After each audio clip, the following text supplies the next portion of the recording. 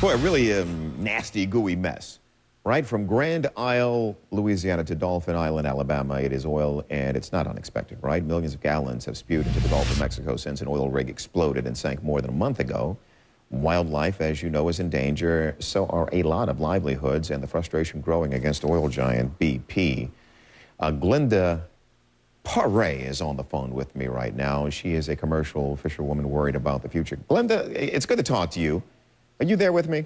Yes, I am. Glenda, good to talk to you. More than 23,000 workers, I understand, along the Gulf Coast have filed claims against BP. Those are the figures that I'm getting. You filed yesterday. If you would, describe the process and how you were treated by representatives from BP, if you met any.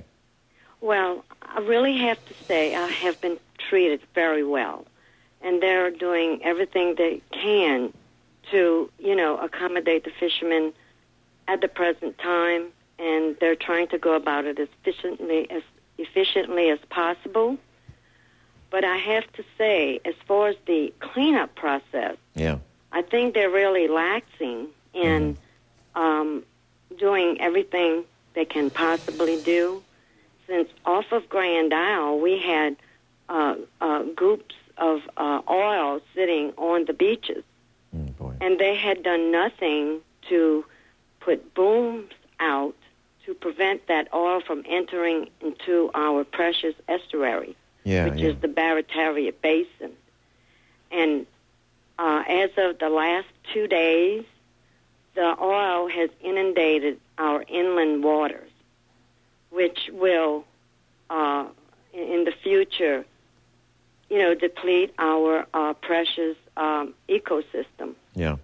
It's going to really affect our ecosystem and the lives of our communities and surrounding communities. Hey, Glenda, how long is it going to take, do you think, for you to get some money, a check from BP for what you're losing and what you've already lost? Well, they've been pretty prompt about that, and they're trying to do everything possible to help the fishermen, immediate help. Right. And they're talking about help in the future.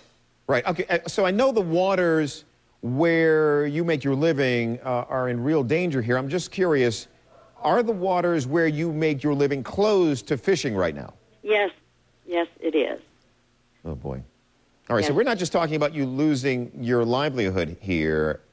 People tell me that area where you live and where you work is just flat out beautiful. Are you losing a way of life here? Oh, absolutely. We're losing our way of life that my ancestors, they have gone fishing and, earned a living with crab and shrimp and all of the sea life. And the problem is it's going to ruin the whole ecosystem because marine life comes inland and they go out, and it's a cycle. And this cycle has been broken and may not come back in years to come, and some are saying maybe 50, maybe 100 years. Right. And, we have been through so many adverse events here with Katrina. And, we're a very resilient people. Right. We came back from Katrina, we built our homes, we built our businesses, and we've always bounced back. But I really don't see a future. You don't see a future? With this oil spill. You don't see a future? No. I've got a couple of pictures. I want to show the pictures. Roger, let's go with the family picture first. I think you also sent us a picture of your boat. This is a picture of your 50th anniversary celebration. This is terrific. So yes, that's my husband and I with our 2 daughters and son. This was 50th anniversary party that our children gave us. And there's your husband, and I think is that the, let me get a little closer here. Oh, there's your husband. All right. Yeah, he's holding up one of the fish that we caught in our beautiful waters, and it's on our boat. Okay, and we're going to take a look at the boat here in just a second. So let me ask you, and there it is, there's the boat. Hey, let me ask you what it is you say about this situation when you're sitting around the dinner table at night. What do you say to one another about what's going on right now? Well, the thing is, we've had a wonderful life here, And not to say we didn't have our problems, you know, but as a whole, this is what our fishermen want to do. They want to fish these waters, enjoy what they're doing. I mean, we could have gone on to do something else, but we wanted to do this. My husband and I had 2 large boats. Well, we've sold those because the children left, and we downsized, and we wanted this smaller boat to go out and enjoy catching shrimp and enjoying just the beautiful waters and the pelicans and the birds and catching our shrimp. It was a wonderful life. And this is indicative of what the rest of the community is doing.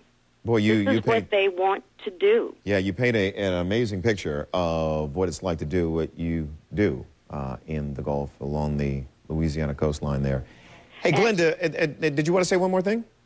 Yes. What I'd like to say is, you know, I just hope the government and BP can at least, you know, compensate these wonderful people, hardworking people. You know, this is a livelihood that's going to be a thing of the past. Yeah. Well, Glenda... And it just breaks my heart. You know, we're older, but the younger ones want to do this business, and it's not going to be there anymore. Well, and it's just heartbreaking. I know it looks bad now. I hope that's not the case. I hope that this can somehow be turned around. I know the odds on that are pretty long.